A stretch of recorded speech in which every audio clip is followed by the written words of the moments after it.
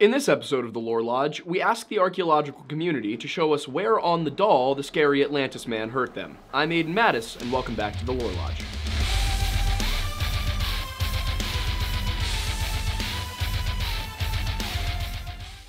Atlantis is a concept that most people, especially in the Western world, are pretty familiar with. Now, you might not have a serious, solid concept of it in your head, but you're gonna know the basics. There was a kingdom or an island, a continent, with a civilization on it that at some point in the distant past sank beneath the waves due to either their hubris or some sort of natural disaster. The concept under the name Atlantis was of course introduced to us by Plato way back in the Greek classical period, and has evolved throughout the ages to be the more recognizable version now. But for most of that time period, it's been thought of as simply an allegory, not something that actually ever existed, but rather something that the ancients used to teach lessons about hubris and pride and other factors of the human condition that could lead us into grave disaster.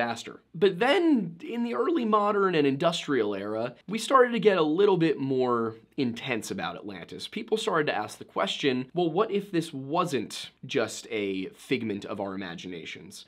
What if this was a real thing that really did exist? What if this is a real event that happened in our history? Now, many of the early attempts at understanding what Atlantis could have been and where it could have been located were fraught with scientific implausibilities and a just vast lack of evidence. In reality, all this was a collection of myths and legends that people were putting together in an attempt to form a coherent storyline. In the last 30 years, however, that's taken a pretty distinct turn, as a certain individual would say.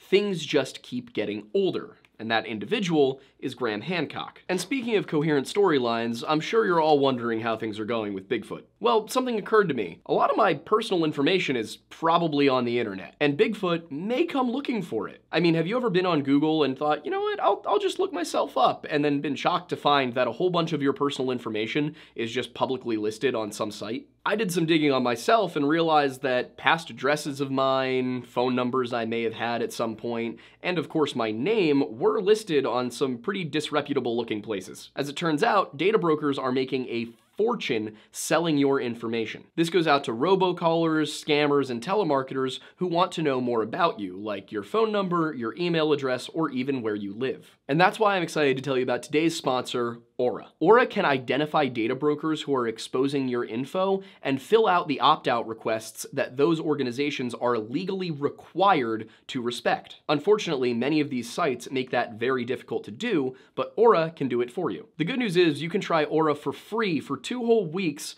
by using the link that is on screen and in the description. Aura also does so much more to protect you and your family from online threats that you may not even know about. It's really easy to set up, so you don't have to download a million different apps to get all of the services you need. Aura comes with tools like parental controls, VPNs, password management, identity theft insurance, and more. You get all of that at one affordable price. And this is all very important to me because I need to make sure that a tribe of Sasquatch cannot find me. That's why I let Aura do the hard work of keeping me safe online so that I can just focus on other tasks and be at peace. You can either let people continue to exploit and profit off of your personal information, or you can go to aura.com/lore and get your free trial, and the link is also in the description. And now back to the spooky Atlantis man. But who is Graham Hancock? If you ask the internet, then pretty much every article from 2022 onward is going to tell you that he is a horrible racist man with a bunch of horrible bad pseudo-archaeological ideas. But aside from being arguably the most hated man in archaeology, Graham is first and foremost a journalist and an author. Born August 2nd, 1950, the young Graham Hancock spent most of his time in India after being born in Edinburgh, Scotland. He returned to England to study at Durham University, where he got his degree in sociology and went on to work as a journalist for publications such as The Times, The Sunday Times, The Independent, and The Guardian. Now, you will notice these are all fairly reputable newspapers. And from 1981 to 1983, he was the East Africa correspondent for Time magazine. And the first 15 years of his career were pretty cut and dry standard for a man of the English upper middle class in the journalist profession. But then in 1987, as he himself admits, he started to get very heavily interested in the practice of smoking weed. And not just a little bit. He says that for about 16 years, he was permanently stoned. At the time, he believed that this was helping his writing, but upon later reflection, according to a TED Talk he gave in the 2000s, this began to wear on him. He started to realize that he was abusing this substance, and what brought him to that realization was, of course, using ayahuasca. That use of these various psychoactive drugs led him to believe that, you know what, maybe these theories, these suggestions that humankind achieved a state of consciousness and sapience as we know it today was due to our use in prehistory of certain psychedelic substances. Essentially, we reached this point in our cognitive development because we were using things like magic mushrooms. To be clear, this is currently just a theory, a hypothesis really. It is still being investigated. We don't totally know when we became what we are. But around the time he started using marijuana, he developed an interest in the ancient past. This included that use of psychedelics, the idea of a lost great advanced civilization, the Ark of the Covenant, and then even the idea of some sort of advanced or extraordinary race of beings, be they human or something else, helping us to jumpstart civilization. He achieved a form of stardom in the 1990s when he published 2 books, The Sign and the Seal and Fingerprints of the Gods. The former book focuses on the Ark of the Covenant, while the latter, Fingerprints, is more about the idea of an ancient advanced civilization that was present in Antarctica at a time when Antarctica was not at the South Pole. And if you're familiar with our channel and you've seen our video on the Adam and Eve story, yes, Graham Hancock was talking about crustal displacement theory. Now, obviously, we know that crustal displacement theory is nonsense, but at the time it seems he was not aware of that. And he is pretty directly invoking guys like Charles Hapgood and Chan Thomas, who of course wrote about crustal displacement theory in the 1950s and 60s, back when that was a little bit more possible, so to speak, something that we did not yet fully understand magnetic fields in the way that we do today, and people believed that a weakening magnetic field could lead to some sort of either solar-based or crustal-based catastrophe. He would later abandon crustal displacement theory because, let's be honest, that it's a ridiculous notion. Now, if you're sitting here going, Aiden, I don't know what crustal displacement theory is and I'm very confused, well, that's understandable, and I will explain it to you. I would recommend that you go watch our video on the Chan Thomas, the Adam and Eve story subject, which is an hour and a half long, but I don't expect you to go watch that right now, so I'll explain crustal displacement theory in a very short form to you. The basic idea is that every however many thousands of years, it varies depending on which author you're talking about, but it usually ranges from every 6,000 to 12,000 years, the Earth's magnetic poles weaken and flip, which allows the Earth's crust to slide over the mantle because of the weakening of the magnetic fields within the Earth, changing the form of a various level of spheres around inside of the Earth. I believe it's the asthenosphere, particularly, that weakens and becomes liquid, and then the crust goes whoosh. Now, of course, this would cause an intense amount of earthquakes and probably volcanic eruptions, weather changes, tidal waves, tsunamis. It would be an absolute disaster that would destroy basically all civilization, if not all life on Earth at the non-microbial level. According to crustal displacement theory supporters, this has happened numerous times throughout human history, and the next one is coming soon. The problem with crustal displacement theory, of course, is that basically every single tenet of it can be disproved with basic science or even logic. But aside from that, Fingerprints was making an argument that there was an ancient civilization, it was destroyed in some form of cataclysm, and the survivors taught the non-advanced civilizations how to actually reach the stage of being able to produce art and architecture and creative writing. But Fingerprints has been widely criticized for portraying this race as white. And because Graham portrayed this ancient advanced race as white, he's been accused of being a white supremacist. So I decided to buy the book to check on this because all of Graham's appearances since at least 2011 have no hint of him believing that this race was white or any specific color whatsoever. It seems that he just thinks that there was an ancient advanced civilization, and we don't really know, nor does it matter, what color their skin was. In Fingerprints, he cites Harold Osborne, a Cambridge-educated art historian, who claimed that the Spanish documents about the Inca referred to one of their gods, Viracocha, as being likened to appearance as St. Thomas. Now, whether he meant St. Thomas Aquinas or St. Thomas the Apostle, it's unclear to me as I haven't read Osborne's work, but in either case, there's some wiggle room here for how we might have come to this conclusion. Now, of course, St. Thomas the Apostle would not have been white. He would have been Jewish, a little bit darker skinned, and therefore would likely have matched the Viracocha, if that was, of course, who was actually being compared. If they were comparing him to St. Thomas Aquinas, which seems unlikely to me, then yeah, that's how you would have assumed that person is white. I don't know who made the mix-up here. It could have been the Spanish, it could have been Osborne, and it could easily have been Hancock. But at no point does it seem to me like there was a deliberate attempt at white supremacy from Hancock specifically. Of course, this is supported by Spanish accounts of them being received as gods by many of the native people, and that is likely all stemming back to Spanish accounts of the Inca. He also cites some stuff from Ignatius Donnelly, who was an early impact theorist writing in the 19th century. That guy claimed that the sophisticated architecture and road systems used by the Inca had been constructed by a white race centuries beforehand. Now, of course, that one seems a little bit more like it's actually racist, but again, it's unclear if Graham was aware of how poor of a source this was. And that's generally what I found. Hancock was citing sources, and just, it seems he didn't do the due diligence of determining if these sources were reliable, not just anti-mainstream, because there are sources that fall outside of the mainstream that are reliable, but the fact that they're outside of the mainstream is not what makes them reliable. And both Osborne and Donnelly are citing older Spanish sources, with Donnelly actually writing during the infancy of the field of archaeology. So I do think Graham chose his sources poorly for fingerprints, but I don't think there was a deliberate attempt at portraying these people as white against the evidence that they were not. I think that it was a legitimate mistake. This is partly due to the more recent work of his, where he has not referred to this ancient civilization as being any recognizable race that we would see today. And in the years since fingerprints came out, he has shifted his opinions as more and more scientific evidence has come to light. As I said before, crustal displacement is obvious nonsense, and in 2007, a team of scientists produced a paper that did pretty unequivocally show that there was an impact 12,800 years ago. So Graham, rather than looking at the old crustal displacement theory, which made no sense, and seeing that science had adopted a new working theory, he went with the science. In fact, he no longer claims that Antarctica was the center of that civilization, or even that there was really only one of these civilizations. He seems open to the idea that there were a number of civilizations all over the world, or one civilization that sent people out across the world to share and spread that knowledge after the survivors of the Cataclysm recollected.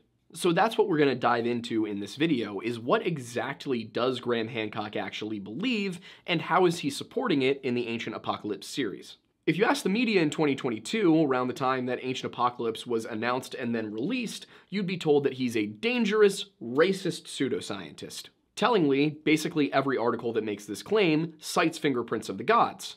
They, and I believe this is deliberately, do not acknowledge that he was citing Spanish conquistadors, nor do they acknowledge that he himself has changed his opinions in the last 28 years. They constantly attack not his claims, but his character, constantly choosing, rather than to actually argue with his points, to claim that he is a bad person, to suggest that he is a drug-addled secret racist. John Hoops, an archaeologist at the University of Kansas, rather than noting that Graham has moved on from some of his opinions in fingerprints, chooses instead to call it self-editing and claim that he's just hiding his true intentions. Because it's impossible that Graham Hancock has changed his opinions, has evolved on these issues. No, he must just be hiding his true opinions, because Occam's razor doesn't exist. But the fact of the matter is, if you're not obsessed with trying to slander Graham Hancock, and you actually listen to the things he's said, you'd probably know that he has admitted that he got stuff wrong in Fingerprints of the Gods.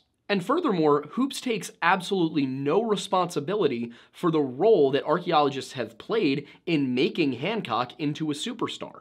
You see, if the archaeological community had taken Hancock's suggestions even with some degree of seriousness, rather than immediately painting him as a fraud, they probably would not have the problem of Graham Hancock constantly attacking them. For example, Netflix sought permission to film at the Serpent Mound for the Ancient Apocalypse series. Unfortunately, the site's administration, working under the Department of Natural Resources in the state of Ohio, denied him. The reasoning was that their job, and I quote, was to ensure that Serpent Mound's integrity and preservation, both physically and in its historical preservation, are maintained. Because the presenter of this series proposes a theory and story that do not align with what we know to be true about Serpent Mound, your request is declined. Well, let's take a look at what the Academy knew about history. Troy was never real. It was just a mythical construct that Homer made up.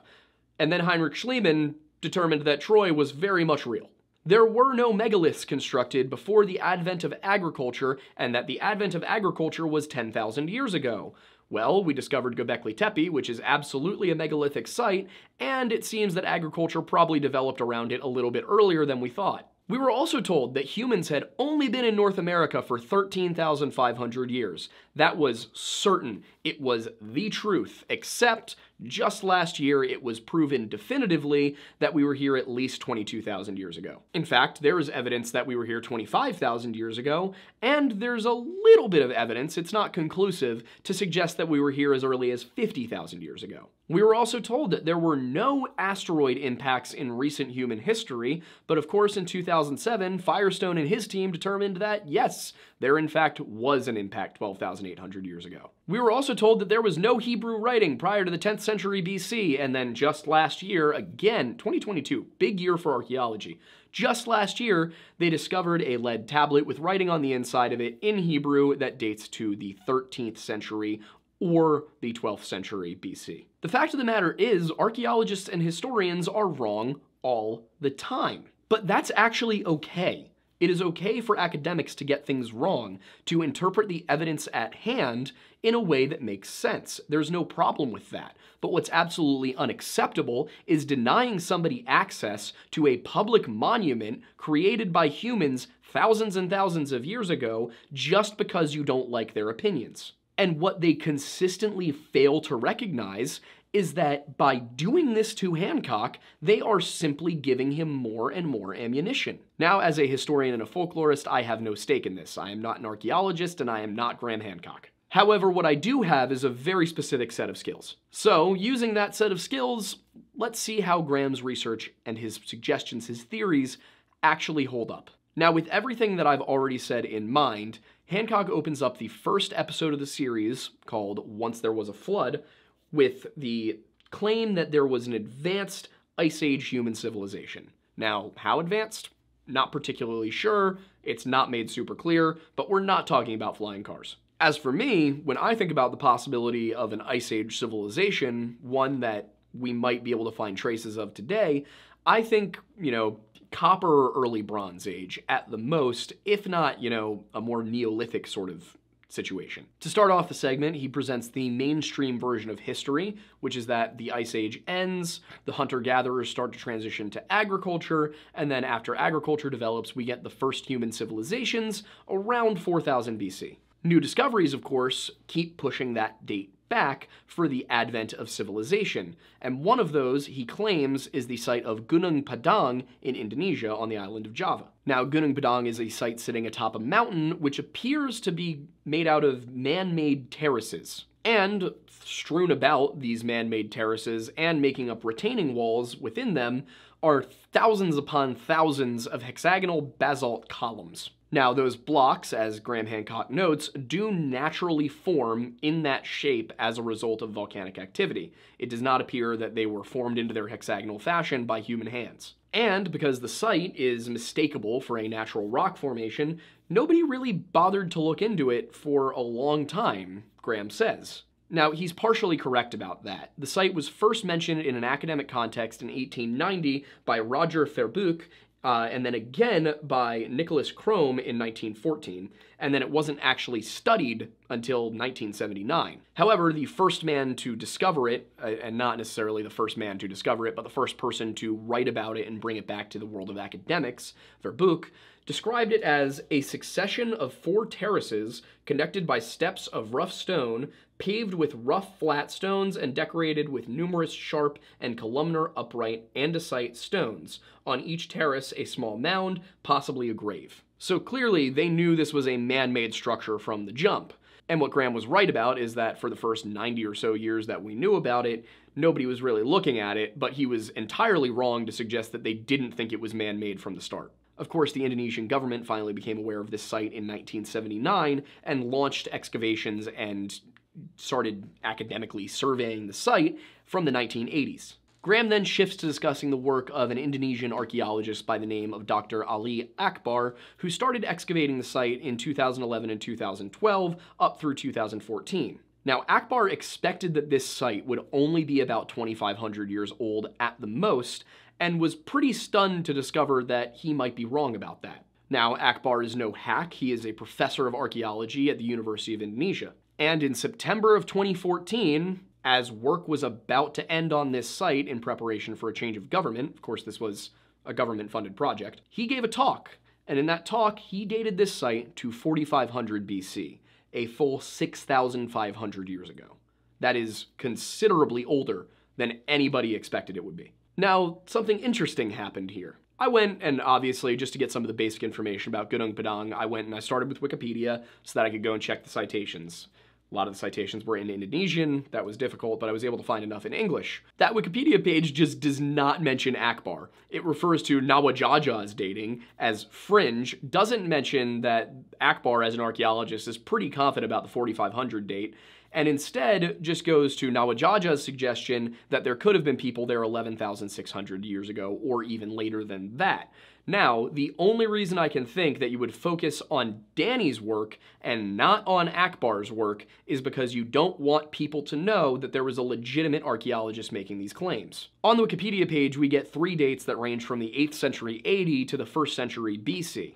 We don't get any mention of Akbar's dating. And interestingly enough, it's also left out that the secretary for Akbar's team back in 2014 said that work halted due to a transfer of government, and they weren't sure if they would have the funding to continue it, but based on what they had, they planned to submit a paper which noted a number of findings, including evidence of a giant building structure under the surface. Not Nawajaja, Akbar's work. The team recommended further research, as they had suggested that by drilling 14 meters into the ground, they had come up with even more stuff that appeared it could be anthropogenic. That said, they made no claims that they had absolutely discovered an ancient unknown civilization, just that there was some weird stuff here and they thought that excavation was worth it. This, of course, led to other archaeologists speaking out against the project, but their reasoning may not have been archaeological, but rather political. One critic, a Desreel Riva Shanti, criticized the methodology of the dig, but the problem was, according to her, she never actually visited the site and had just seen photographs. In some of those photographs, she saw soldiers, provided by the Indonesian government, digging at the outsides of the site with hoes, not digging into the actual site itself, just, getting to it. This was enough for her to suggest that the methodology behind this dig was so bad that it shouldn't even be investigated. And to be clear, she had never been to the site. Just seen pictures. And, as it turns out, a number of Indonesian archaeologists were jockeying for funding around this time, with the change in government coming up, and Akbar's project being canceled would have freed up quite a bit of money for them, about $250,000. And which site did Desreel Riva Shanti want funded? Well, it happened to be one that her own institution was in charge of that had been undergoing excavations since 2003. To me, this does not exactly come across as an unbiased opinion. Another interesting thing that Akbar found is that the columnar rocks used to construct this site were not native to the site. They had been imported from somewhere else. While being interviewed for the documentary, Akbar says that they're uncertain of the true age of this site, but that they have discovered 2 distinct cultural layers. A cultural layer in archaeology is a section that has a remnant of human artifacts that can all be grouped together and dated to a specific time period. The first cultural layer, which they find on the surface, he dated to about 500 BC, and then the other one that was about 4 meters down was dated to about 5200 BC. And then there's the issue of those columns.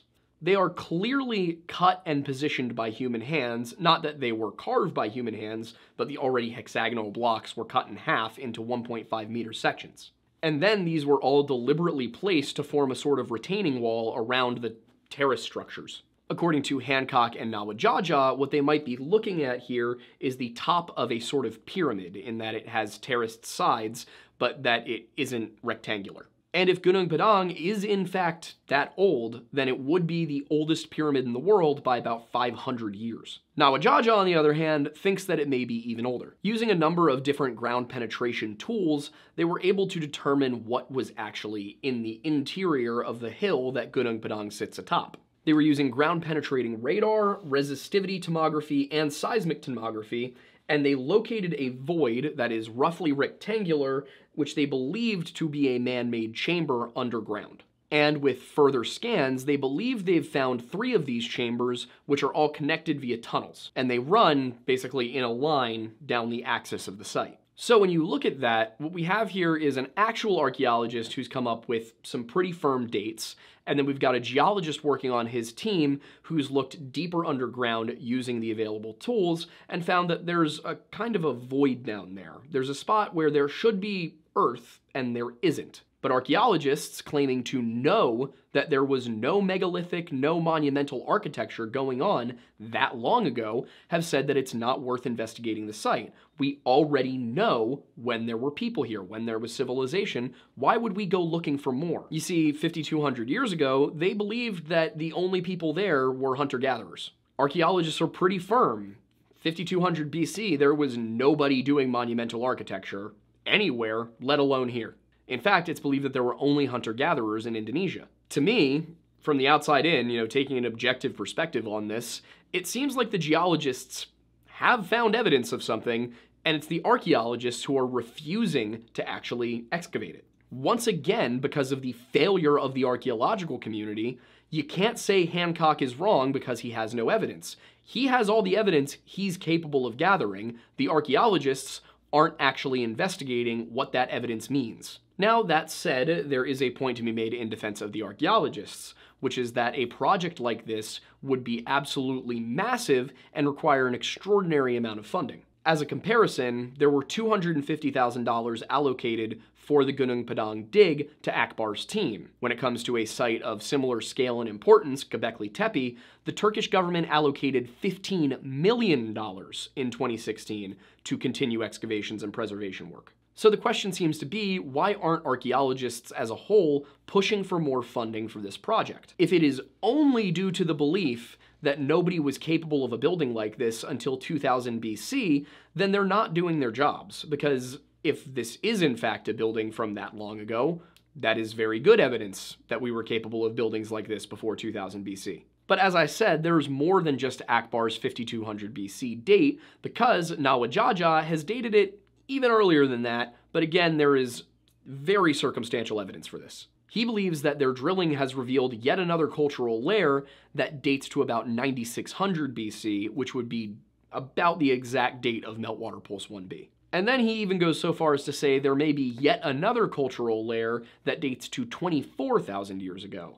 Of course, the evidence for this is entirely unpublished, and it's not explained exactly what those artifacts were that they drilled up to suggest this date. Now, Graham's explanation for how this would be possible, this 24,000 to 11,600-year-old civilization that they believe is deep under the ground, all comes from something called Sundaland, which is what the community has termed the ancient above-ground landmass that is now Indonesia. The island of Java, he claims, was not an island 24,000 years ago, and he's completely correct in that. Most of what has been termed Sundaland sunk beneath the ocean about 15,000 to 11,600 years ago. Now, Graham has been criticized for the numbers he has given when it comes to Meltwater Pulse 1b in the past. Sometimes he said as much as 500 meters of sea level rise. It obviously wasn't that, and in this documentary, he says it was 120 meters. And I have to point out, that is the correct amount of sea level rise. According to Penn State University, sea levels have risen about 130 meters in the last 20,000 years. So in reality, Graham actually undershot by 10 meters. Now, about 20 meters of that sea level rise occurred between 20,000 and 15,000 years ago. This was followed by Meltwater Pulse 1a, which lasted about 1,000 years from 15,000 to 14,000 years ago. During this period, sea levels rose about another 30 meters, and generally over the course of a millennium. It wasn't super sudden. This was followed by Meltwater Pulse 1b, 11,600 years ago, where sea levels rose about 80 meters. Now, this again was over the course of about 20 years, and it wasn't to current levels, it was to about 20 meters below the current sea level. But in the first 100 years, we got a pretty big portion of that sea level rise. Ice cores have suggested that the first few dozen to the first 100 years of meltwater pulse 1b saw a rate of sea level rise of about 25 centimeters per year for a total of 25 meters, and that's if we're taking, the conservative estimate for how slow this was. And then after that 25 meters, it slows considerably, and you get a kind of crawl towards modern sea levels. And that information comes from On the Hemispheric Origins of Meltwater Pulse 1a by William Richard Potter of the University of Toronto in Quaternary Science Reviews 2005 for anybody who wants to fact check me. And if you do fact check me and I turned out to be wrong about how I interpreted that, please tell me because I would love to learn. So when it comes to the sea level rise issue and the fact that Java could have been well and truly connected to a much larger civilization, he's kind of right about the circumstances. He also rightfully points out that the existence of hunter-gatherers in a region does not preclude the existence of a more advanced civilization. And in broadening this point about a larger civilization around Sundaland, not just Java, he connects to a place called Nan Madol. Now, Nan Madol sits 3,000 miles away from Java in Micronesia, and Micronesia has some monumental sites of its own constructed out of basalt columns. Graham rightfully mentions that the archaeological community has dated the visible structures at Nan Madol on the island of Pohnpei to about 800 or 900 years ago. So these things were built when Europe was going through the medieval period. Archaeologists do also believe that the island of Pohnpei, however, was inhabited from about 2,000 years ago. Graham is not so sure he agrees with that one.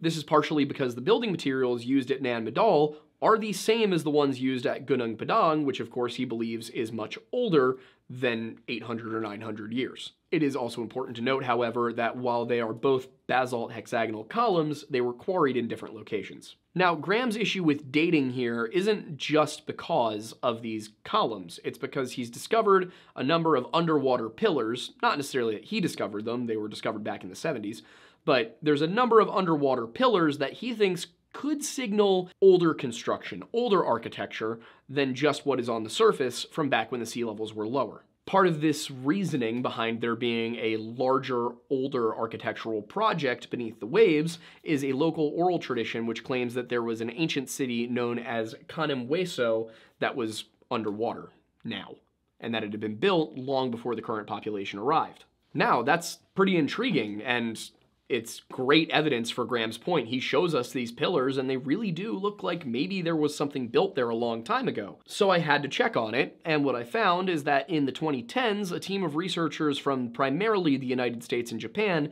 actually looked into this. They surveyed the site, they found the columns, and they actually brought one of them up to the surface to drill through it and see if they got to basalt underneath the coral that covered the outside.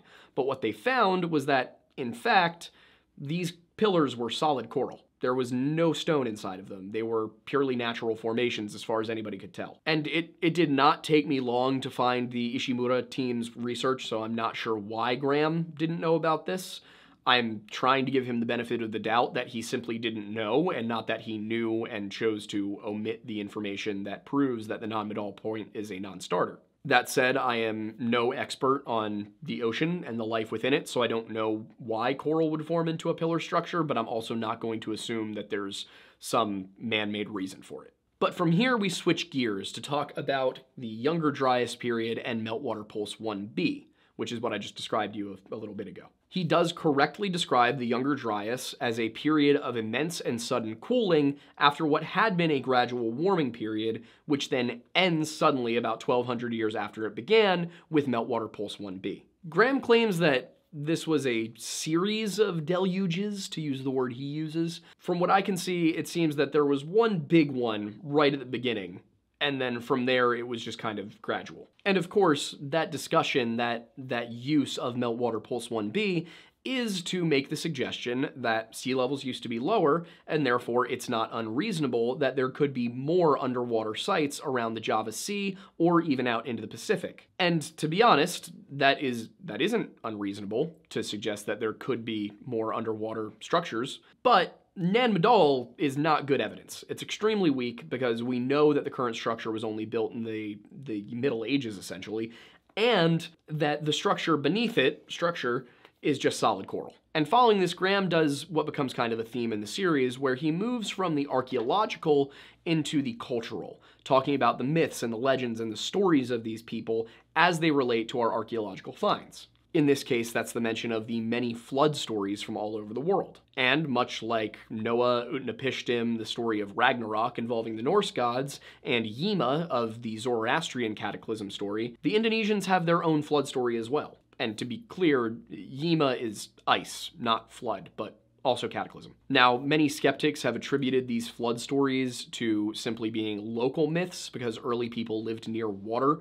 near rivers a lot of the time, and those rivers would often flood, and then you get flood myths out of that. But with the knowledge of Meltwater Pulse 1b's existence, I find it lacking to suggest that this global flood story is just about rivers and localized flooding events. It seems more likely to me that this is a memory of a time when the oceans suddenly got a lot higher. And he spends a little bit of time on the flood angle, but he really just kind of tells us what the Indonesian flood myth is, and that's kind of how the episode ends. So at this point, we're going to analyze what went on in that episode before we move on to episode 2. And to do this, I've kind of wrapped up his main points and what I think of them. First of all, Graham absolutely has the evidence via the work of Akbar and Nawajaja to posit that there is an older structure underneath the pyramid, the monument, whatever we're going to call it, at Gunung Padang. He absolutely does not have proof of an older civilization, an older structure. He just has the evidence to suggest it is worth looking into. All of the arguments I've seen against excavating Gunung Padang have either relied on older work or have come from people who have a political reason or a financial reason to want Akbar's work halted. My opinion, as it currently stands, with the evidence being what it is that it is now on the archaeologists to explain why that gap, that void that Nawajaja found, and the cultural layer that dates to 5200 BC are not intriguing. It is up to them to explain why we don't need to actually go look into that in a manner that is not simply, well, the stuff we currently know about says that that's unlikely. If they're not willing to do that, then they should excavate the site and either prove Graham to be right or wrong. As I said, the current reasoning seems to be either political, financial, or simply that they're lazy. I don't know which it is. But if they're simply ignoring new evidence because it's inconvenient or expensive to look at it, then they can't claim to be right and claim that Graham is wrong. Graham is also correct about the significant rapid sea level rise around 9600 BC. As I said, this is to the tune of 25 centimeters or 10 inches per year conservatively for that first 100 years. Both science and tradition have shown us evidence that this flood happened, and it's really a matter of debate as to how advanced we actually were beforehand. Now, that said, Gunung Padang is located 885 meters above sea level and is not near the coast. So to me, it seems unlikely that the abandonment of this structure was due to flooding in the immediate vicinity. If anything, it was probably that it was an important cultural complex, but that culture was so devastated by flooding that it fell out of use. And of course, that is only if it is in fact that old, which remains to be seen. And finally on this subject, Graham's evidence regarding Nan Madol and a possible larger, broader ancient civilization is rendered null due to tests on that coral. Now, there could be structures out there, but the one he used is definitely just coral. So if the goal of the first episode was to introduce us to the concept of ancient lost civilizations and this great flood, the second episode serves to introduce us to the concept of the survivors. And to do this, we're taking a look primarily at Mexico, and the beginning of the episode focuses on the city of Cholula and the Great Pyramid that actually resides there. As Graham says, Cholula is the oldest continuously inhabited city in Mexico, having been established sometime between 800 BC and 200 BC.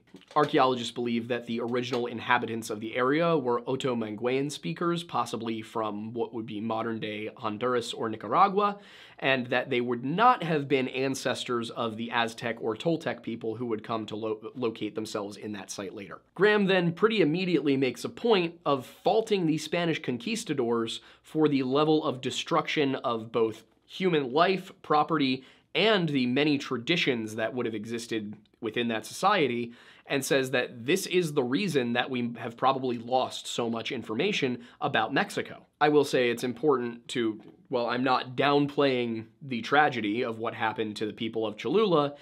It is important to note that the conquistadors killed 6,000 people in a city of 100,000 and did not completely devastate the city. But a lot of people did die of disease afterwards, and the city never regained its former status, but it was not completely destroyed, as he kind of suggests. But the method by which the Spanish conquered Cholula is not really the focus of Cholula in this episode.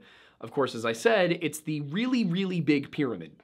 The thing about that pyramid is that even when the Spanish got there, it basically looked like a large, oddly geometric hill. It was completely overgrown with grass and even trees, and they knew so little about what was underneath it that they built a church on top of it. And as far as we know, it might have been in that state of disrepair and neglect since the 12th century when the Toltecs got there. While the Great Pyramid was an impressive structure and already there, the Toltecs chose to build their own newer temple to use as their site of worship. Now, it's hard to put into words exactly how big this pyramid is, so I'm just going to give you numbers. According to the archaeologist Jeff McCafferty, who is one of the experts on the site, it is 400 meters by 400 meters wide and 66 meters tall. That is like constructing a 20-story building with a footprint the size of 16 soccer fields. That's right, ladies and gentlemen, anything but the metric system. Constructed of mud and adobe bricks, this pyramid is the largest man-made structure on Earth. Now, the last work on the building was done just before the Toltecs conquered it and it fell into disrepair,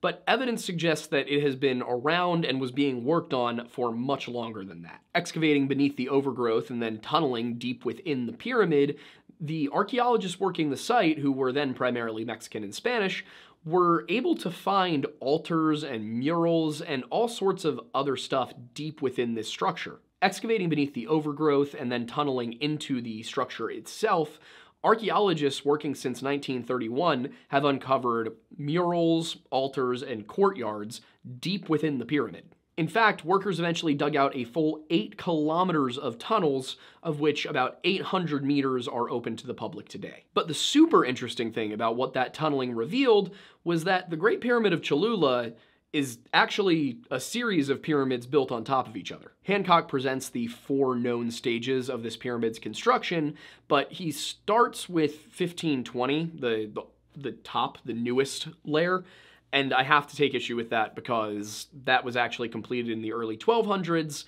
and not the 1500s, so that date's wrong. Also, it is possible that work may have stopped as early as the 800s. So I'm not sure why Graham used the 1520 date, might have just been a misunderstanding, but according to Dr. Jeff McCafferty, who I mentioned earlier, the beginnings of this ceremonial complex are in 500 BC. And I was not content with just using the interview tidbits, so I went back and actually read the 17-page paper that Jeff McCafferty wrote on the site back in 1996. In the abstract, McCafferty mentions that work on the pyramid, academic published work, is pretty scattered and very little summarization is available. According to him, this has led to a general lack of understanding about the pyramid and a lack of coherent work on it. And he's not wrong. I had a lot of trouble locating any reliable details about the pyramid, including the dimensions. I had to go to this specific paper to find an academic source on the dimensions. McCafferty lists 4 primary stages along with 9 substages,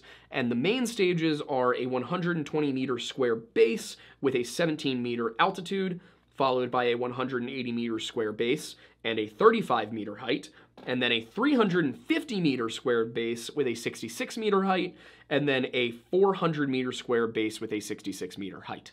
A map that is included in that document also shows that all the pyramids are built atop themselves, so it's like a Russian nesting doll, although it's not an exact, like, concentric, centered situation. They're kind of off to the edges of the taller pyramids built on top of them. The pyramid itself was constructed over a natural spring, contains a number of chambers, and also is oriented to face the sun. Specifically, it's oriented to face the sunset on the winter solstice. And also, according to McCafferty's interview, there was a team that discovered a chamber deep within, but never went back and their research was never published. Now, it could be that they lacked the funding or that whatever was in there wasn't interesting enough for them to actually look at, but the fact that nothing published exists kind of opens up the door for conspiracy theories. And as far as dating for that first pyramid goes, it was primarily dated using ceramics found at the site. Graham notes the sacred nature of the terraced pyramid as well as that natural spring, and then draws a connection to Gunung Padang and suggests that there is a pattern of these types of pyramids built over an existing sacred site all across the world. He argues that it could be that these sacred chambers came first and the pyramids were built atop those to sort of memorialize them. That would mean that these locations of these sacred sites were based on nature, not some sort of man-made design. Graham also links the orientation of the Cholula and Giza pyramids, considering both of them are astronomically aligned, and suggests that these are related, but the phenomena to which they're aligned are entirely different and unconnected. He also says that it is a mystery that these similarities exist when these cultures allegedly never came into contact with each other. But truth be told, it isn't a mystery at all. Many cultures have associated the sky with the domain of the gods and have built monuments to get as high as they can. A pyramid, of course, given the materials available at the time, was the best way to build an artificial mountain to get yourself closer to the sky.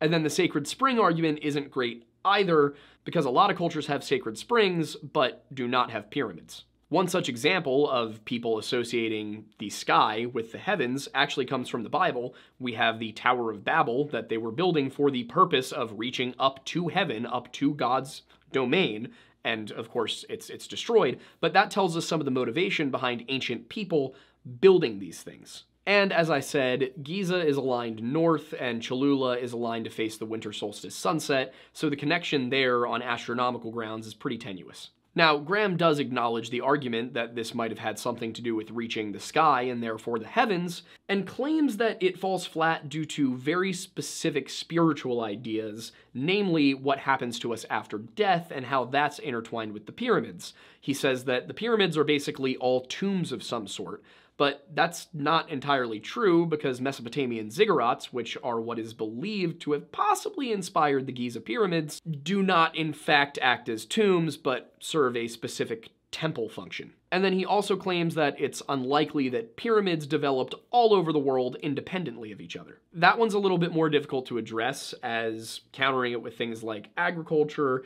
and permanent housing leads to the question, well, what if those things were also passed down to us? One argument I would raise to address that is timing. If these pyramids, if this building technique was passed down to us from survivors of that ancient civilization, why don't they show up for 5,000 to 10,000 years after the flood? Shouldn't they be 11,000 years ago, not, more recent? Of course, that is the very next thing he addresses, and McCafferty says that no carbon dating has been done on the earliest structure of the pyramid when prompted by Graham. McCafferty then says that the oldest that it could possibly be based on the ceramics they found is 1000 BC, and when, again, prompted by Graham, does say that this is not enough to firmly suggest the beginnings of civilization in Mexico. It does seem to me that this may have been edited to be a little bit more mysterious than it was supposed to be. McCafferty seems to me to be talking more about Mexico as a whole, and possibly the site of Cholula, but in a sense that the ancient history of Mexico is not properly understood, not that this specific pyramid might be 10,000 years old. And of course, Graham says immediately after this that he's not disputing Cholula's age, but that there are older pyramids and older structures in Mexico. Namely, he shows the pyramids of La Venta and Coquilco, which date to the 800s and 500s BC, respectively. Once again, after talking about the archaeology of this site, we go back to the ethnography, which is the cultural analysis, talking about the beliefs and practices of a group of people, not just the artifacts that they left behind. Graham tells us that according to the people who were inhabiting Cholula at the time of the Spanish arrival, the Aztecs, that pyramid was built by a race of giants. I did fact check this one a little bit. He appears to be correct about that. And in this story, something you might find familiar happened. A race of giants lived in Mexico, and they were wiped out by a flood. One of those giants, Cholula the architect, is the one who designed and directed construction of the Great Pyramid. After the flood, there were 7 giants who survived, and one of them, Cholhua, is the one who actually oversaw, designed, and constructed the pyramid. And there is plenty to dig into regarding giants in this story and giants in many other stories, and how this is actually oddly similar to many of them from very, very disparate parts of the world, but we've got a different video on that coming up, so we're not going to do that here. But to give you a brief summary, we get flood stories that involve giants from the Aztecs, the Norse, the Greeks, the Jews, the Christians, and several other cults. Once again, cult is not necessarily being used in the term that you might associate with it. It is used in the term of ancient religious groups dedicated to a specific deity or pantheon. But there is a problem with using this specific myth as evidence for any sort of ancient race that was lost building this creation, this complex. And that's the fact that the Aztecs are not the people who built that first temple. In fact, the Aztecs were not even in the region at the time that the first pyramid at Cholula was built. The Toltecs eventually moved into the region, but the people who built the pyramid were most likely neither Aztec nor Toltec, or even Maya. They seem to have been, as I mentioned earlier, Oto-Manguean speakers from further south. Now, to be perfectly clear, we don't know for certain who built the first pyramid. It could have been Mexica peoples, but we don't know, and the current scholarship suggests it was not Aztec or Toltec related people. And in fact, the Aztecs and almost certainly the Toltecs weren't involved in any stage of the pyramid's construction at all. It seems that the entire thing was built by whoever initially lived there. And it is possible that the Aztecs got the story from the Toltecs, but like I said, the Toltecs aren't the original people. So the Toltecs, were they referring to the people they conquered as the giants, or would this have been people who lived there before the people they conquered? And if so, where'd they get that story? Now, all of that said, it is possible that the people who built that first pyramid did in fact share in a sort of pan-Mesoamerican religion, the one that we observe as far back as the Olmecs, but it's not certain. So that's not to say that the story about giants being involved in the construction of the pyramid is completely and totally false.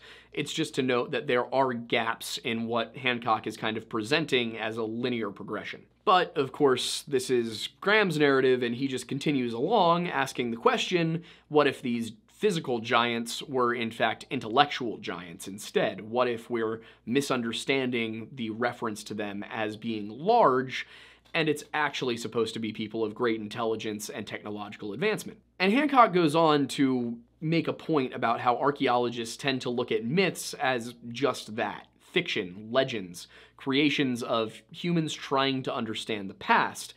And I'll give it to him, he's got a bit of a point there. I often run into archaeologists who are not super concerned with mythical stories because they think that they are just made up. And then you've got archaeologists who are a little bit more open to looking at, all right, well, here's the physical evidence of these people.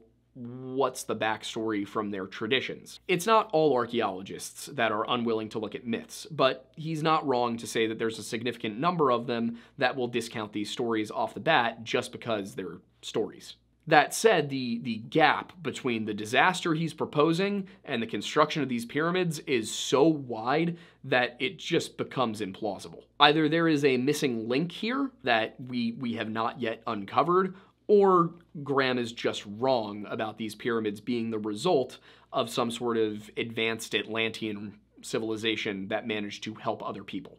The thing is, Graham believes he has that evidence, and there's a couple other places in Mexico that he cites. One of those is Texcatzinga. Texcatzinga is, of course, a botanical garden that was an imperial Aztec creation outside of the city of Texcoco. Now, Texcatzinga was constructed in the 15th century by one of the rulers of the city-state of Texcoco, but Hancock kind of has some other suggestions. He calls the hill upon which the complex is built a natural pyramid, but to be quite honest, it's not. It's a hill. But we are also watching a Netflix series that is supposed to, draw you in and make you interested, so I guess we're letting him get away with calling a hill a natural pyramid. I would argue that a pyramid is an artificial hill, not the other way around. That said, what is left of these gardens does involve some pretty extraordinary engineering, especially for a people who never developed ironworking. Like the original pyramid at Cholula, this one was dedicated to the rain and fertility god Tlaloc, but of course the pyramid at Cholula was eventually rededicated to Quetzalcoatl. Now, as for Tlaloc,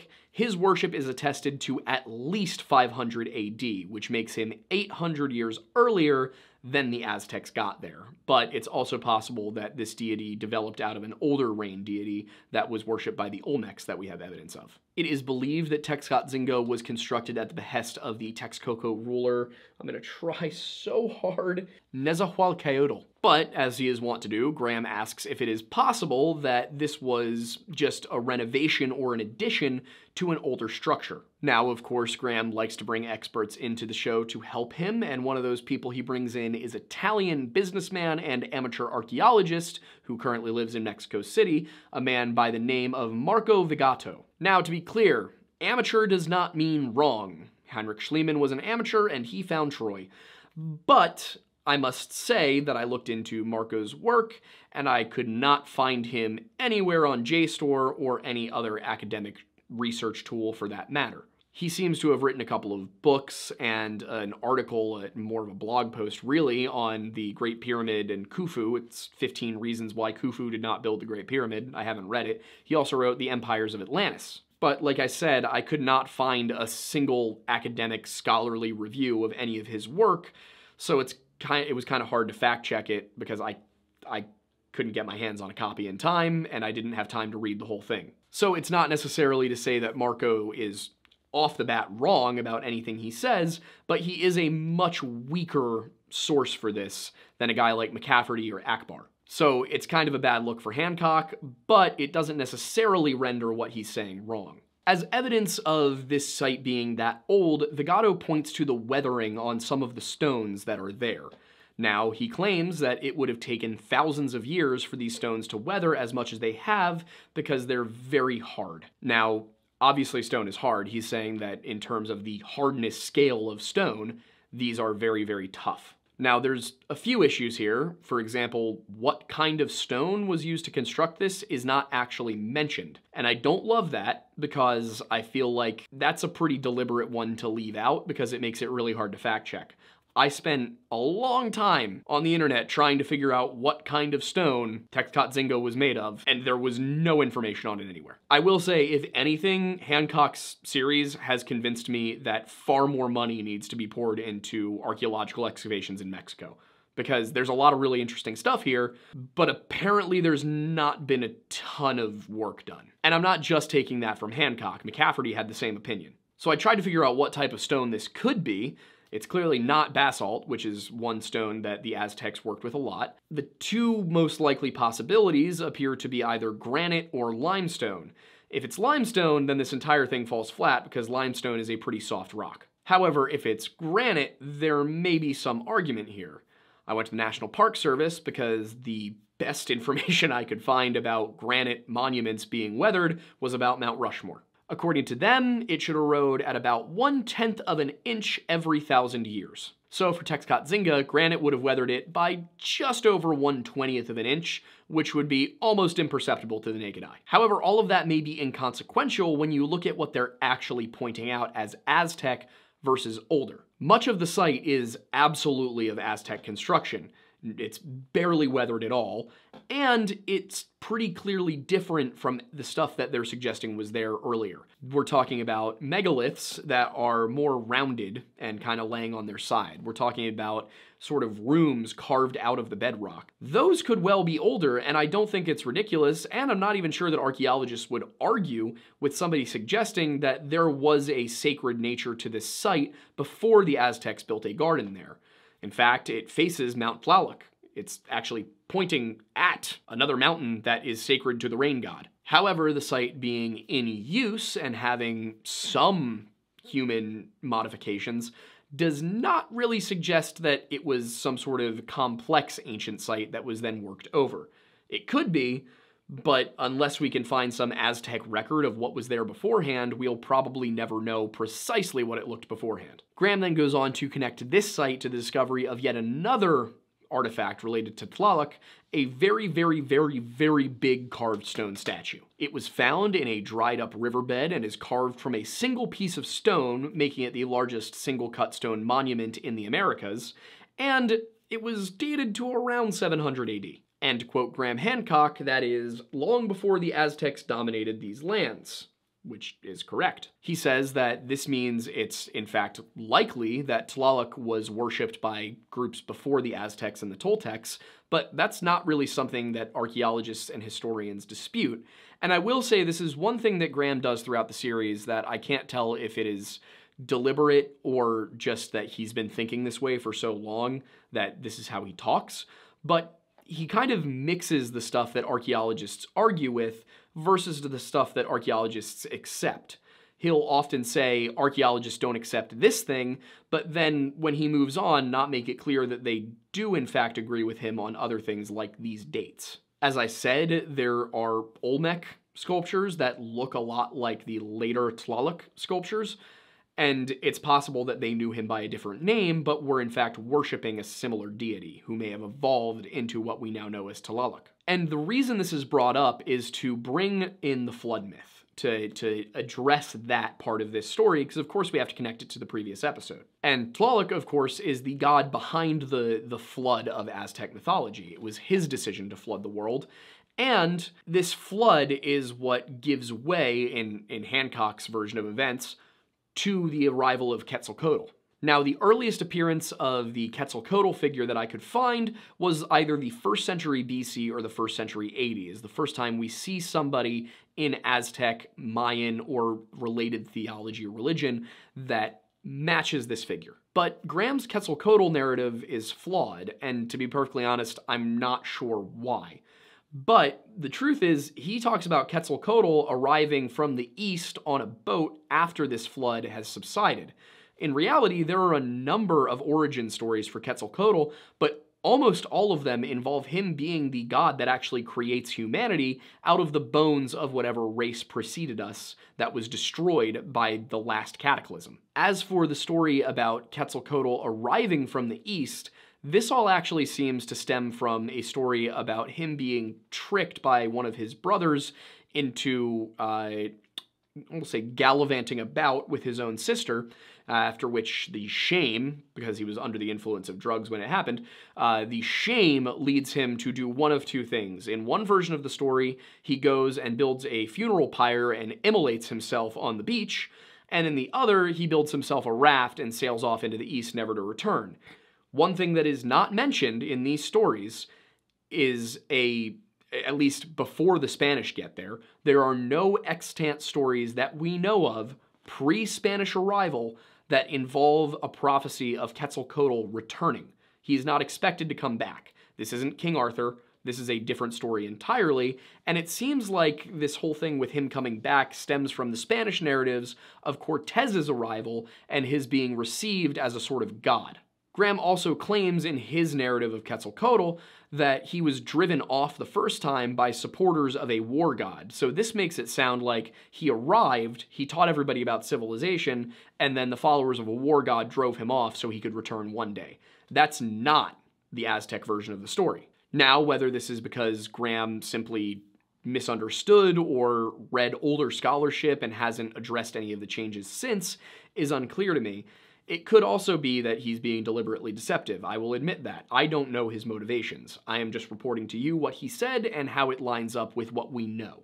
But this narrative is very important to the specifics of the story Graham has concocted here. Because what he says is that this ties into great civilizing figures from other mythologies. Namely, he gives us Prometheus, Viracocha, and Maui. Those, of course, being a titan of Greek mythology, a god of Inca mythology, and then, yet again, a god of the Polynesian mythology. Now, there is something to be said for those suggestions, because Prometheus, Maui, and Viracocha actually line up a lot better than Quetzalcoatl matches up with any of these people. So it's weird that Quetzalcoatl is the one that was used as the sort of linchpin for this argument, because he's the only one that doesn't fit. But I think Graham needed the pyramids in Mexico to work with his theory, and unfortunately this seems to be a case of possibly just his confirmation bias getting the better of him. But there is an argument that is made, it's just not made very well in my opinion, but Marco Vagato is of the opinion that the temple at Xochicalco bears a record of the prophecy of Quetzalcoatl's return or of the first time Quetzalcoatl got there. It's kind of, it doesn't make a ton of sense if I'm being perfectly honest. Now that site is believed to have been inhabited first around 200 BC, with most of the architecture we see today being constructed between 700 and 980. Two temples sit atop the hill, the larger of which we believe is dedicated to Tlaloc, or at least some sort of rain god, and the smaller of the two being dedicated to Quetzalcoatl. And once again, Hancock refers to Quetzalcoatl as a civilizing figure rather than a creator god, which is not up to date with the scholarship. And once again, I know it might seem a little weird that I'm relying on the academics sometimes and kind of blasting them at the other times. This is really about who has the better evidence. In cases like Gunung Padang, the archaeologists are not the ones with the most evidence right now. They in fact have very little evidence that they're right, because a lot of evidence suggests they might not be. When it comes to this, Graham's the one lacking the evidence. There's no pre-Spanish documents that suggest that Quetzalcoatl was supposed to return, so he's relying on later stuff that was possibly written by people who didn't really know what they were talking about. So I know it might seem like I'm being a little bit wishy-washy or hypocritical here, but again, that's why I'm trying to go over what the evidence actually is for each of these things. Now, Graham and Vigato, who's the one who came up with this specific theory, seem to be saying all of this because there's a depiction of a feathered serpent on the temple, which, yes, we know that it's the temple of the feathered serpent, it's probably Quetzalcoatl. Fine, got that. But it's the way they interpret some of the glyphs that starts to break from the archaeological understanding. Because Graham is claiming that this may depict a lost chapter of Quetzalcoatl's origin story. This is because Marco Vigato claims that one of the glyphs depicts Quetzalcoatl's arrival in Mexico from a different land. One of these is one that he describes as depicting a flaming temple with a serpent's tail coiled around it. And he says, and I quote, "You could almost see that as a representation of an island." And I agree that you could almost see that as a representation of an island, but it is absolutely not definitive as a representation of an island. Hancock, of course, clarifies that we're talking about a burning temple with water washing over it, and Vigato says, yeah, that's what I mean. Another glyph shows a human being sitting with a coil beneath him that is interpreted as being a snake, and Vigato interprets the human being as being Quetzalcoatl. And because the figure is facing away from the temple, he interprets this as Quetzalcoatl leaving that temple, which represents an island, to come to Mexico.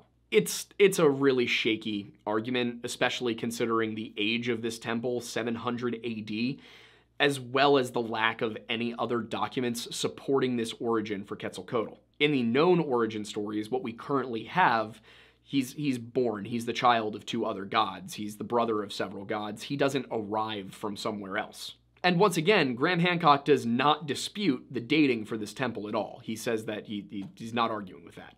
But he then does go on to say that while he recognizes that there was no cataclysm that occurred during this period, that the narrative it's depicting could be much older. And I can't totally argue with that, because yeah, it's likely that the first time something was written down is not the time that that story came to exist.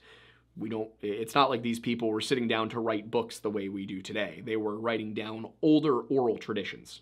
So as far as he's concerned, this narrative that was depicted in 700 AD could stretch all the way back to Meltwater Pulse 1b, 11,600 years ago, or even earlier to the beginning of the Younger Dryas, 12,800 years ago.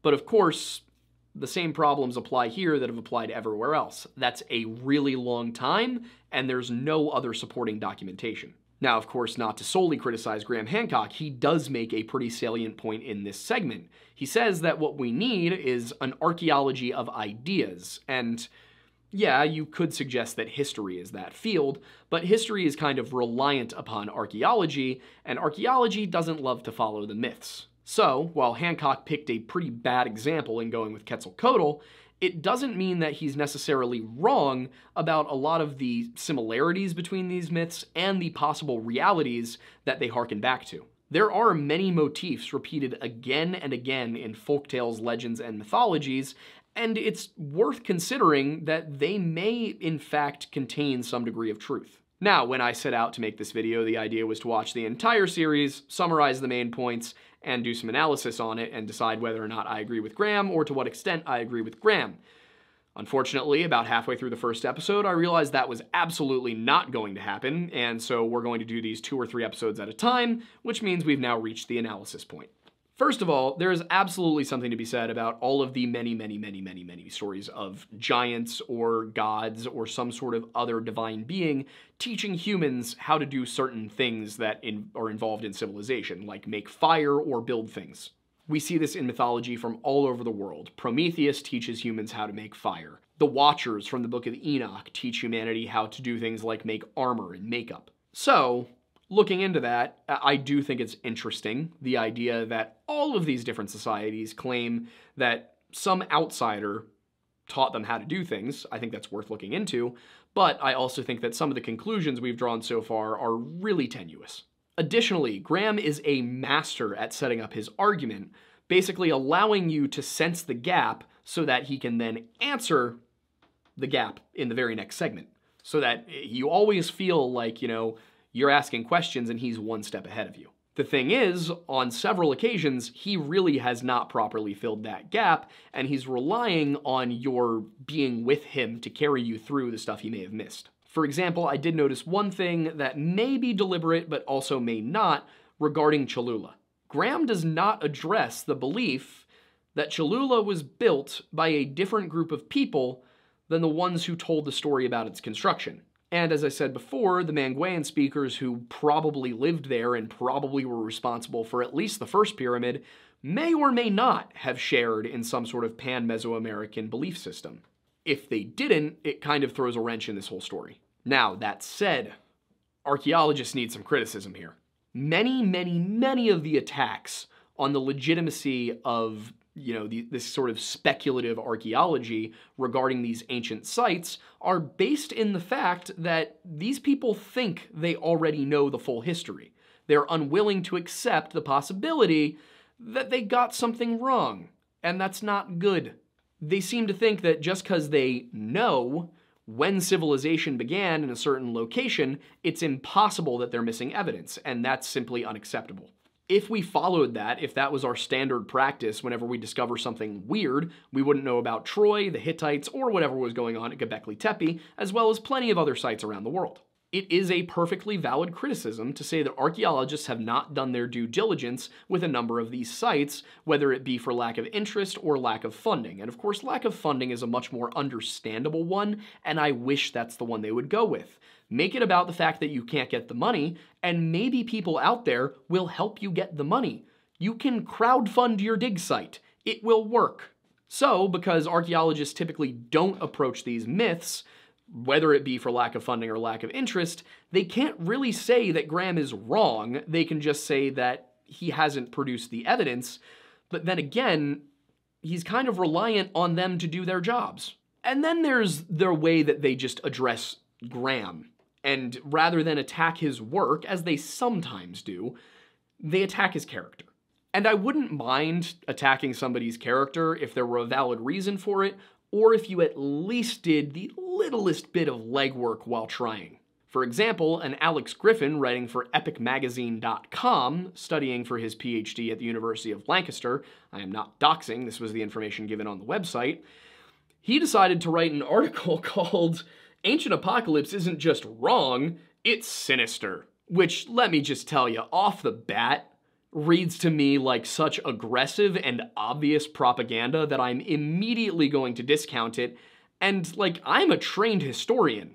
What do you think your average person who's just, curious is gonna do when they see you not argue with somebody's claims, but make up some BS about them being a white supremacist? They're gonna assume you're lying. But let's get into why I say that, because from the jump, it is very obvious that Alex has not done his work. He claims that Hancock's ancient civilization presented in Ancient Apocalypse is, and I'm not kidding about the term he uses, Caucasian-coded. And this is entirely because of what was written in 1994 or 95's Fingerprints of the Gods. Now, as I said before, Graham Hancock did write in Fingerprints of the Gods that these figures like Viracocha and Quetzalcoatl appear to have been white based on descriptions. Now, as we said, he seems to have abandoned that because he probably recognized there's no real evidence of that it was all just taken from older sources written by Spaniards. But if you read Griffin's criticism of Hancock, you'll see it's identical to all of the articles that literally look like they were written by the same PR firm and just sent out to Slate and Medium and, everybody else who would write an article about this, The Guardian even. He basically just looks like he read those articles and then decided that there was no more homework to be done on Graham, that it was just, you know what, I'm gonna believe whatever all of the different journalistic outlets say, despite the fact that they all say exactly the same thing, and it seems like this was coordinated and probably also funded, and maybe I'm being deliberately deceived here for some reason, but no, why would we ask those questions? Why would we notice the obvious propaganda when, every single article says the exact same thing and they all came out at the exact same time? And by the way, it's not like this is the entire substance of the article. This is the first paragraph. This is the first body paragraph of the article. He tells us that Graham Hancock is a white supremacist because of something that he did not properly contextualize from 1995, 28 years before now. And again, I came across Graham Hancock by watching him on Joe Rogan. I have watched hours and hours and hours of this man speak about this, and not once in those hours did he imply these were white people. So while I'm not saying that Hancock never said these people would have been white, I'm saying if you have to go all the way back almost 30 years to make your point, because the guy hasn't said anything remotely similar to that since, you're probably not making a good argument.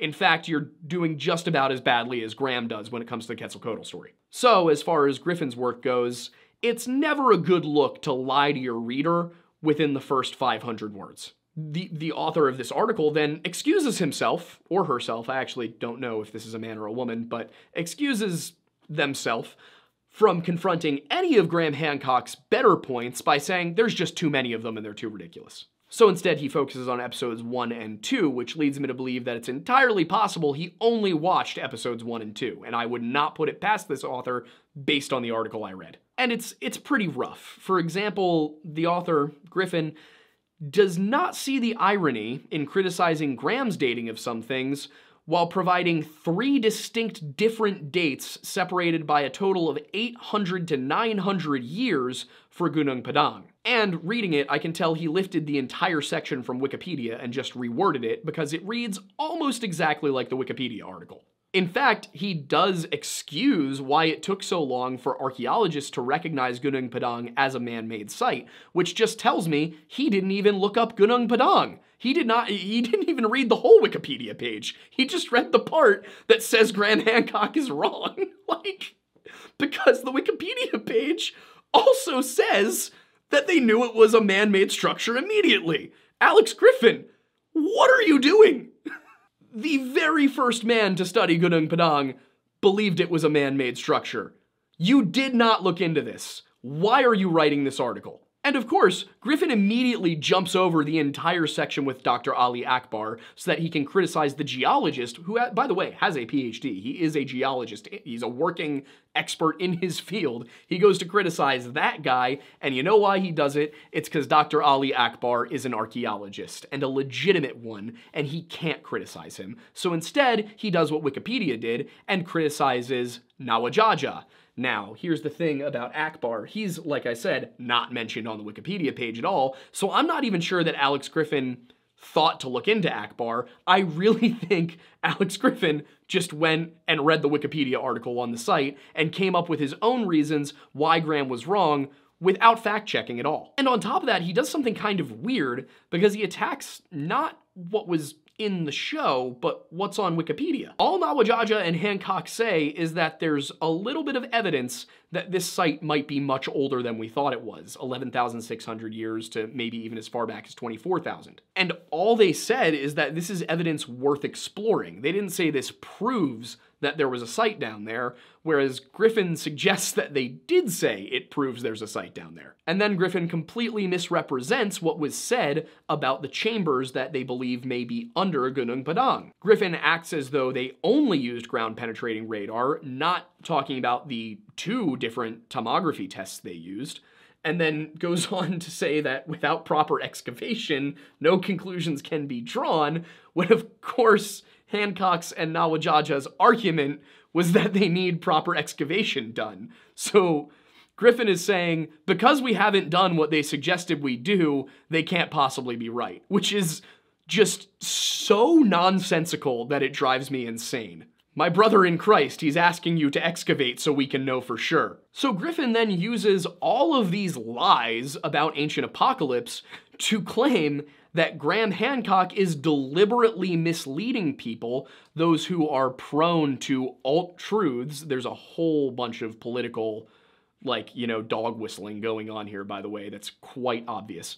But he claims that this is a deliberate attempt to mislead people through lies and half-truths, which ironically is exactly what Alex Griffin did in this article, mislead people with lies and half-truths. And all of this to argue that because Hancock is appealing to people who are already prone to conspiracy theories, that he's somehow dangerous, even though nothing Hancock has suggested would have any effect on a single person living today. So what is dangerous is lazy, arrogant people like Alex Griffin telling us that questioning what the academics are saying is somehow dangerous, even when, as I said, it would have no consequences for anybody living in the world today.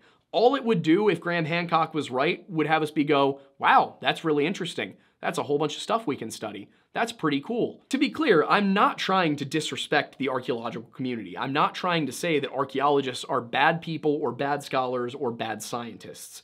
What I'm trying to say is that the bad archaeologists are making the whole community really easy to attack because they keep doing this. Rather than confronting what Hancock is saying, as I just did, they're just saying Hancock's a dangerous racist.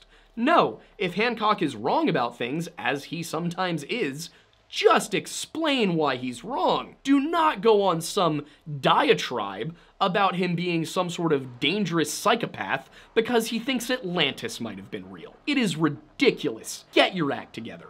When it comes to research, when it comes to exploring the past, questioning the paradigm is what research is about. That is what science is. It is taking the universe, asking questions, and exploring the answers. That said, if you like what we're doing here at the Lore Lodge, you can subscribe to us on Patreon for just $1 a month. You can catch this content in a live discussion format with a Q&A every Sunday at 7 p.m. You can also support us by buying our coffee, Mount Pocono Perk from Tableau Roasting Company. That link is in the description. I'd also like to thank Aura for sponsoring this video. That was very cool of them. We appreciate you. And we also have an Amazon store that you can check out where you can get some of our recommended stuff, things that we like, things that we use, books we've read, movies we've enjoyed. And if you want to rep the Lore Lodge while also looking fantastic and feeling very comfortable, you can check out our merch at thelorelodge.shop. You can also follow us on Twitter, Instagram, and everywhere else at The Lore Lodge or at Lore Lodge. We also have 2 other channels, which will be getting a bunch more content this summer, those being The Weird Bible and The History Hut. Be sure to check those out. They will also both come with their own podcasts. In fact, The Weird Bible is, I think, on episode 12 as it comes out next week. With all that said, I'm Aiden Mattis, and thanks for stopping by The Lore Lodge.